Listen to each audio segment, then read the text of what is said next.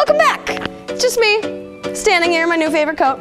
Did you notice me wearing this on our show last Friday night for our very classy Oscars segment? It's definitely a statement piece, so I asked our Oscars panel what they thought of it.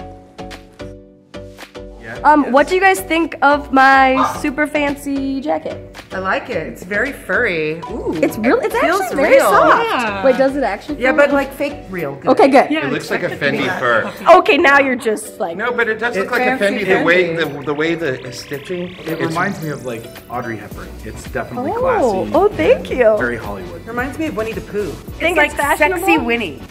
Or like a really hot Ewok. Or sexy Pooh. Which Like, I don't could know I wear this? Could I wear this places? You're on the way to the Yes, Vanity absolutely. Fair Sexy Oscars Pooh. party. That's where you're going. Oh, You would wear that in Sundance. You would wear that in Sundance. Yeah. perfect. Sundance. Okay, cool. Thanks, guys. So I also want to know what you thought of it. I posted a picture on Instagram.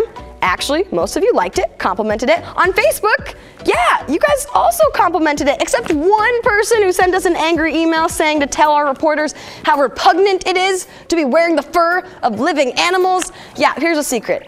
It's actually not real fur. You probably figured that out. Also, another secret. It's not a secret if you've been watching our station all day. This coat was purchased as part of a KGW investigative report. Yes, me.